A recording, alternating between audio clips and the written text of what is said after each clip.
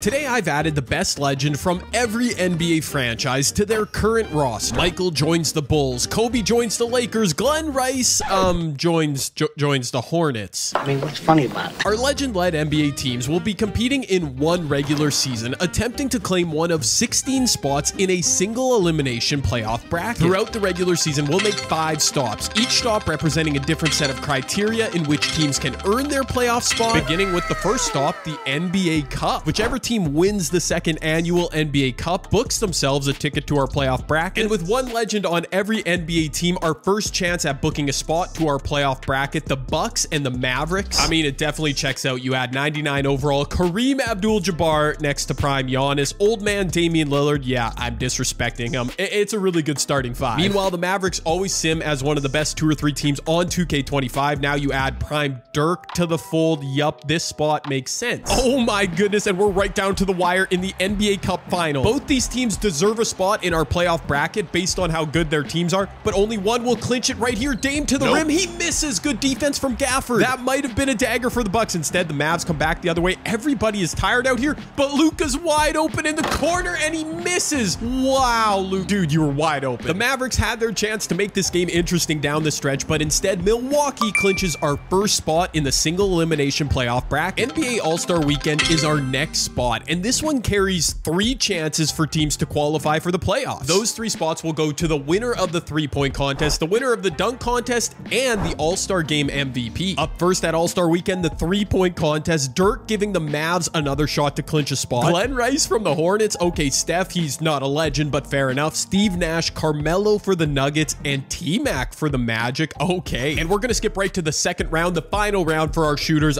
Glenn Rice, really, I'm sorry, Hornets fans. Our first shooter in the final round, though, Dirk Nowitzki. It makes sense. The Mavs were, they were so close to clinching that NBA Cup spot. Can Dirk get him through here in the 3-point contest? And 22, I actually skipped the rest of his round. Not the best showing. Steph Curry, our second shooter, he needs to beat 22, which shouldn't be a problem. If any of you didn't know, Steph Curry, a pretty good 3-point shooter anyways. Not the greatest first rack. He hits the money ball, though. That's clutch. This would be big time. That's the 4-point shot for Steph, and he misses it. He also didn't do well on his all money ball rack. So Dirk, he's breathing a little bit of life here still. Hey, yo, this is crazy. I think he's done. I think he's done, right? Like, my math is not great, but oh my, Steph, it's over. 14 for Steph, not even close. What an embarrassment. This thing is wide open for T-Mac to clinch it for the Magic. All he got to do is hit a few shots here, a few money balls, beat Dirk's 22. It's right there for the taking, man. I feel it, T-Mac. Yeah, clutch up. 13 points, 33 second style. Yeah, he's looking good through a rack. He needed that one, though. All right, T-Mac, you got to make some hay right here, brother. This is the first. He bricks the second. Oh my word. What? He literally looks like that Paul George meme right now. He hits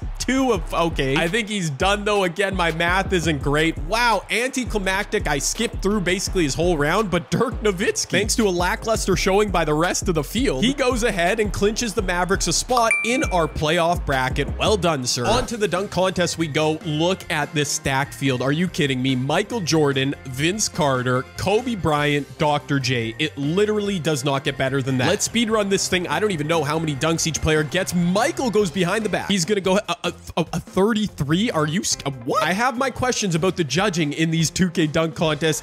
Vince with the reverse. I mean, I don't know what that gets a 43, not the behind the back dunk. Okay, 2K. We're gonna go ahead and watch these dunks, but it's clear there is no logic to the scores. I mean, if that, like, that's got to be a 50. That was beautiful, Kobe. And he gets a 42. How was that not? Okay, that was way better than Vince's dunk. Also, what's a 50 look like? I have no clue. Dr. J, the OG, is standing there. All right, here he goes. Took a while for him to get into the animation. It's cool, 2K.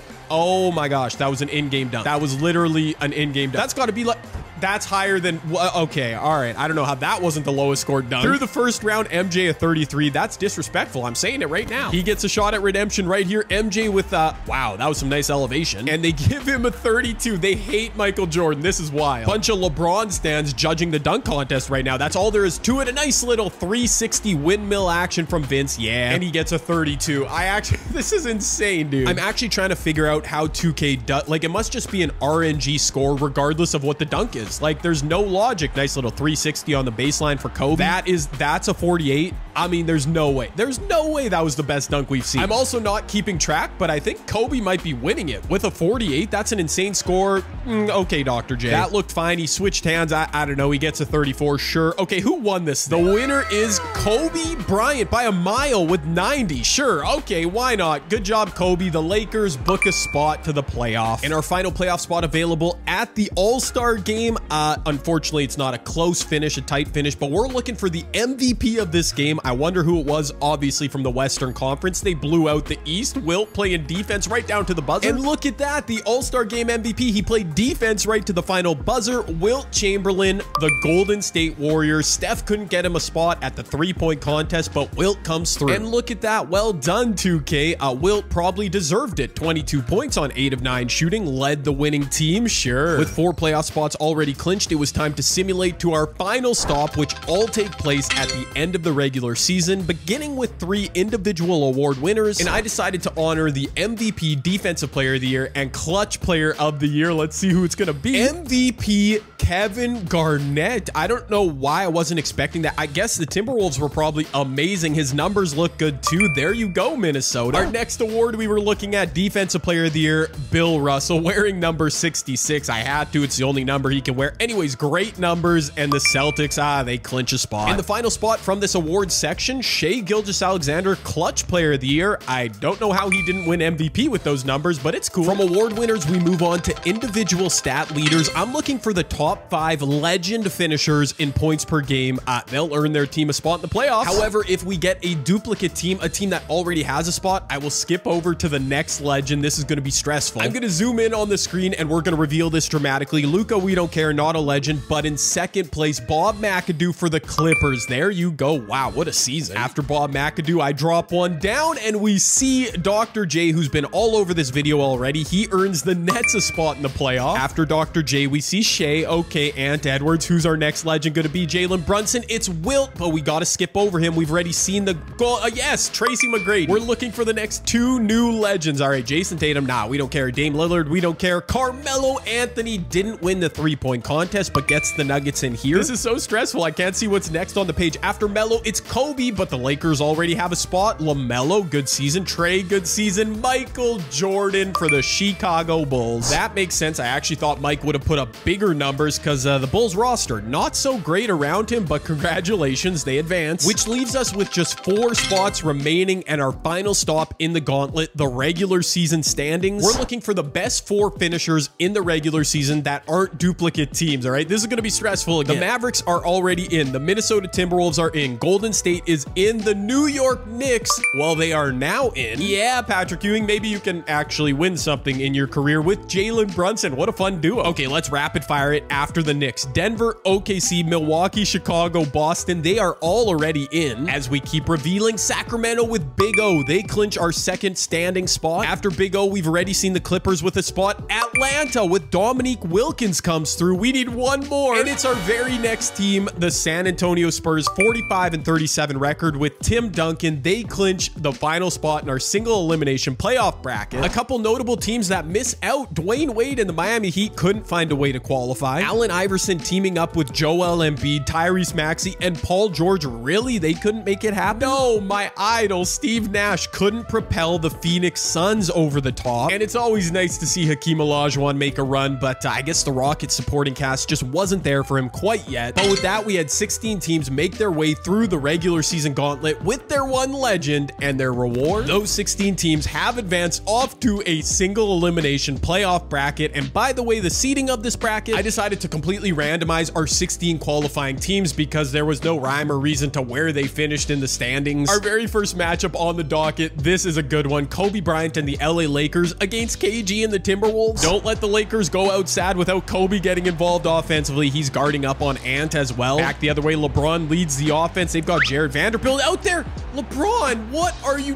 Okay. LeBron might be absolute trash in 2K25. I have seen too much. Oh my word, Mike Conley to the rim. I've seen LeBron lose the ball, get stripped way too many times so far in 2K25. He is driving once again, bodying up. Rudy Gobert on the help. He's a 4-time DPOY. Anthony Edwards working on Kobe. That is a bad matchup for you. Ant kicks it out. Mike Conley is open. D'Lo, hand down, man down. What are you doing? AD with 31, LeBron with 21. Kobe, what? 15 on 4 of... Oh my gosh, Kobe choked. I can't lie. Oh, wow. Another shocking upset. The Nuggets with Melo eliminated. DeMar DeRozan went off 34 points. Big O a monster double-double. I didn't see that one coming. This one made a bit more sense. It was a tight finish, but yeah, Dr. J and the Nets weren't good enough. He put up 32 points in a loss. A valiant effort. But Dominique, 33 and 11. There you go. This is a legendary matchup. New York Knicks, Golden State Warriors. One franchise recently a dynasty. The other hasn't won anything since the 1970s. Oh my goodness, look away, Knick fans. I'm sorry for roasting you. I didn't even jump into the final few seconds. It was too much of a blowout. I am having a very bad day. I am jumping into the final few seconds of this blowout. Victor Wembanyama, Tim Duncan, and the Spurs upset Gary Payton, added to the OKC Thunder. I thought they'd be unbeatable. I really did. Gary with 32, Shea with 29. How did they lose? Oh my, Tim Duncan didn't even do anything. 14 points. I have to scroll this far to see him. That's wild. The Milwaukee Bucks were our very first team to qualify for the playoffs, and they're eliminated in the first round. Bob McAdoo, a man amongst boys, 32 points to lead the Clippers. Oh my goodness, we're gonna lose one of either Dirk and the Mavs or Michael Jordan and the Bulls. Why was this a first round matchup? You hate to see it. And you know what? It's a silver lining, but credit to Michael Jordan for keeping this game relatively close. I mean, the Mavericks are so stacked, and obviously they take a dub. Luka with 30 points and 19 assists. Dude, are you kidding me? Dirk with a cool 22 and 11. And to finish off our first round, we got another tight finish, and this one a potential upset. T-Mac and the Magic working on Bill Russell and the loaded Celtics. Paulo inside with the finish. And this is crazy. For some reason, neither Bill Russell nor Tracy McGrady are currently on the floor. 2K25 is so wild. Can the Celtics close it out without their legend? Jason Tatum pulling up for 3,